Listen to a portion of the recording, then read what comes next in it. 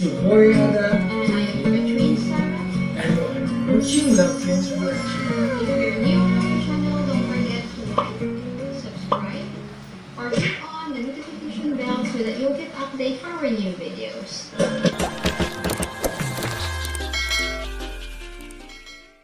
We are Love Trends, and we are thankful to all of you who help us in growing our channel. Oh, so yes. first, because of you, we won't be able to reach what we have right now. So we are here again to give you our reaction of this insane helicopter was the largest ever built MIL V-12 story. So this video will show us that Soviet Union originally built the biggest helicopter in the world. So Yes. Russian government was looking to have the most powerful vehicles in order to assist the military in case of conflict. So and as expected, Russia is on top of this. So we are Yes. pleased to give you this video reaction.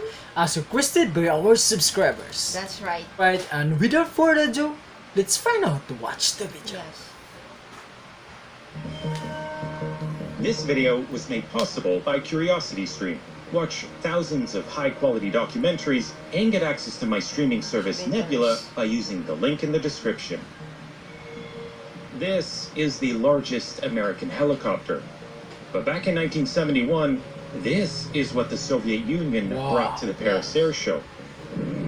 Look at that. A helicopter so large it baffled observers because it could carry nearly 200 passengers and set Wow. world records for lifting Wow. power that still It was stand to this day. 1970s. It can carry 200. But after returning Passenger? to the Soviet Union, the world's largest helicopter seemingly disappeared. Yes, it was disappearing. Yes, what happened? So let's find out.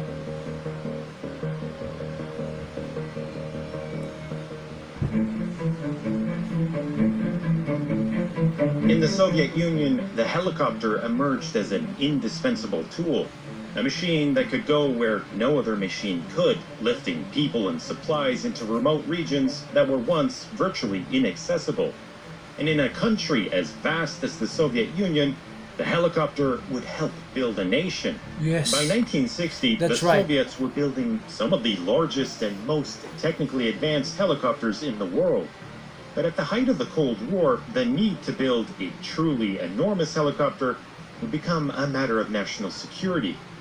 By 1960, American spy planes were beginning to uncover the location of Soviet intercontinental ballistic missiles.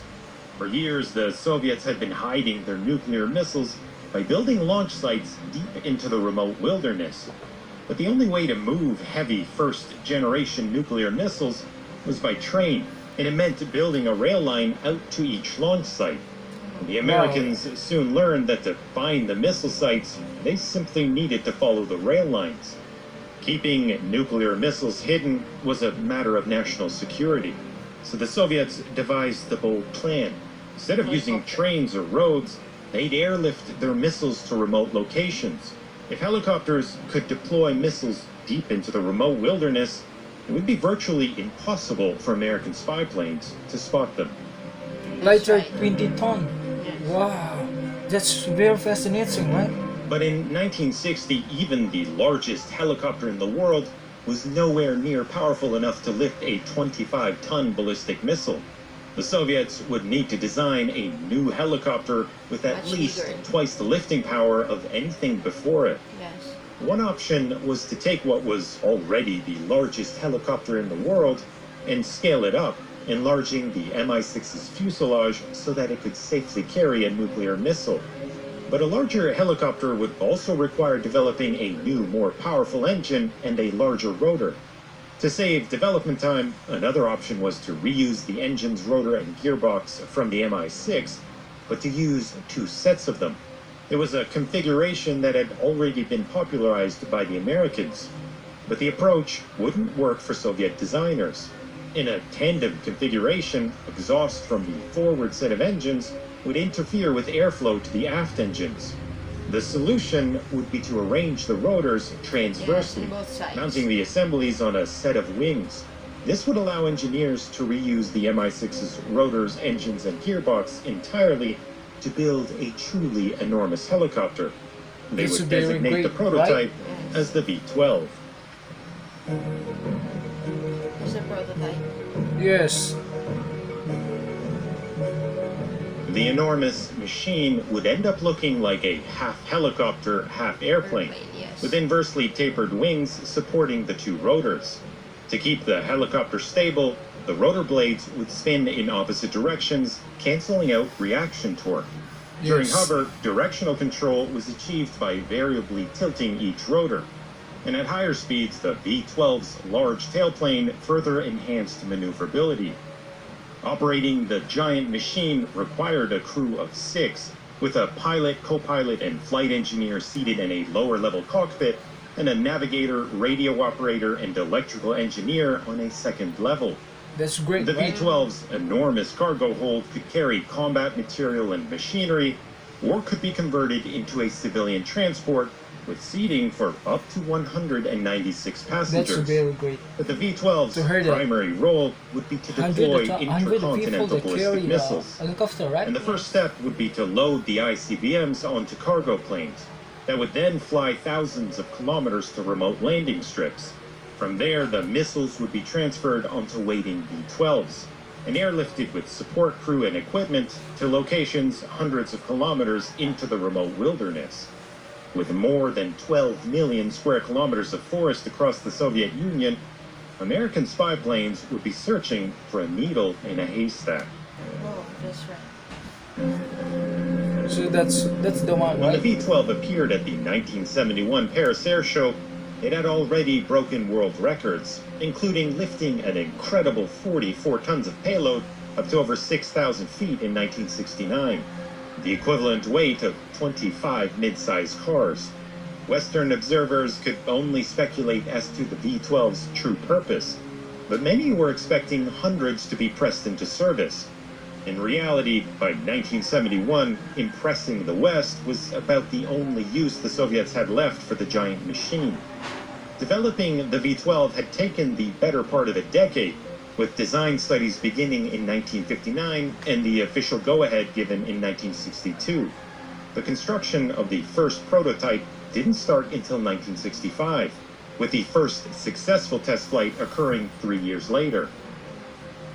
A machine this large comes with compromises, and engineers had to work through numerous challenges around control and stability. But the biggest Yes, problem control and was that stability. by 1971, the V-12 no longer had a purpose. The Americans launched the first spy satellite into orbit in 1959, and in a single day it could photograph more Soviet territory than all earlier spy plane missions combined, making it far more difficult for the Soviets to hide their ICBMs. And by the 1970s, the Soviets were developing a new generation of ICBMs small enough to fit on trucks, which could evade reconnaissance by simply moving around. The V-12 was just too large and cumbersome to be useful beyond its original mission. There were just too few scenarios that called for lifting 44 tons of cargo or 200 passengers in a single helicopter. In Wow, in a single 1974, helicopter can development carry, of the V-12 was 44 ended tons. after only 2 prototypes had been built. With many technical problems still unresolved, the program was canceled in favor of developing a new heavy-lift helicopter with a more conventional single-rotor design. Oh, so that's the reason it was stopped. Soviet engineers weren't afraid to think outside the box.